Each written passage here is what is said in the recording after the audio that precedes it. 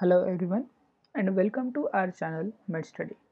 In this video we are going to see about obstetrics clinical examination. We are going to continue the previous video where we have seen obstetric history taking. So let's get started. First comes the general physical examination where we have to look for the build and nourishment of the woman. Height. Short stature is likely to be associated with a small pelvis.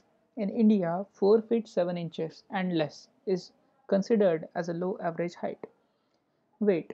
Repeated weight checking in subsequent visits should be done on same weighing machine to monitor the weight gain.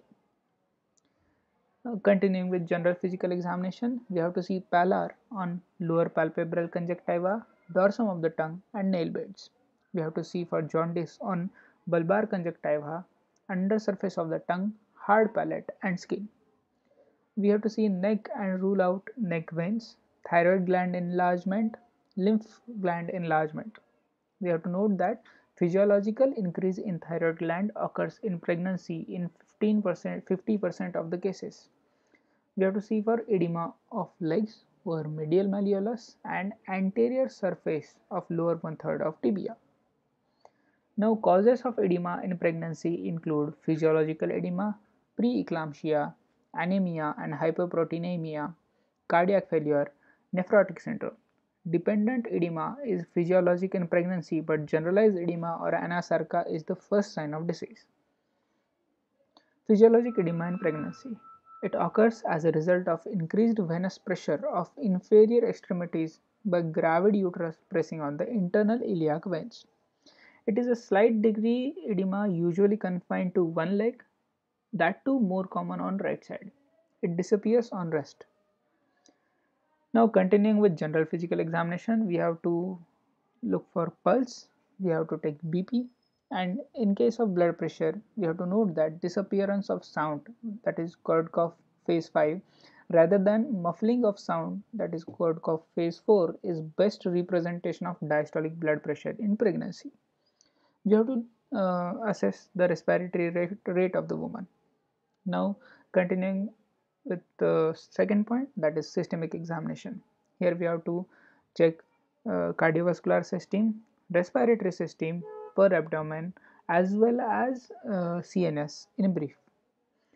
So now coming to breast examination. It helps to note presence of pregnancy changes.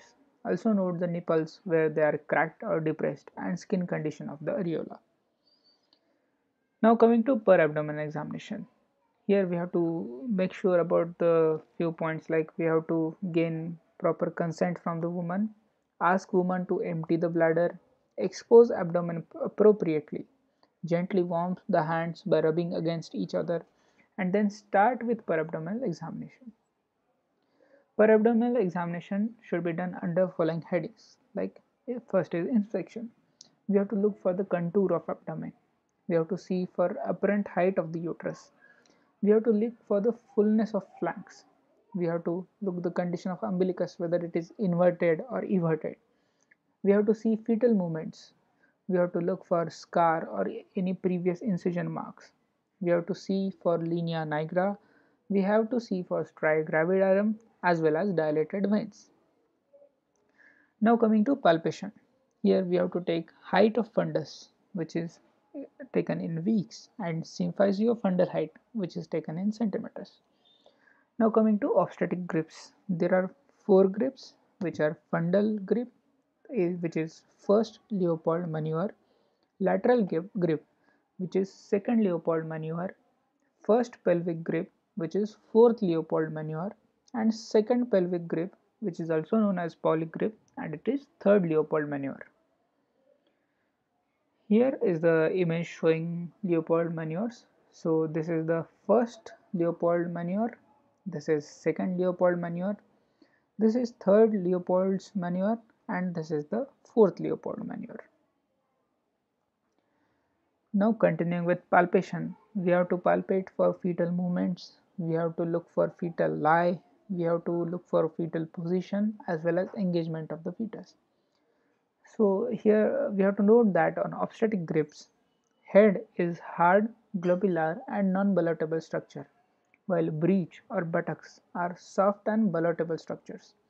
Limbs are seen as knob-like irregular structures, while cord or back of the baby is hard, continuous structure. Now, continuing with per abdominal examination, we have to go for auscultation. We have to auscultate for fetal heart sounds. We have to get the exact location at which the heart sounds are present. We have to calculate a rate as well as rhythm of the fetal heart sounds. Now coming to vaginal examination. It is to be done only if the woman is more than 37 weeks of gestation, and only inspection or examination is done in few cases, few high risk cases like antepartum hemorrhage and premature rupture of membrane. Now completing the obstetric case, we have to write the summary of case. We have to write which investigations we will do as per our suspicion of the disease or anything.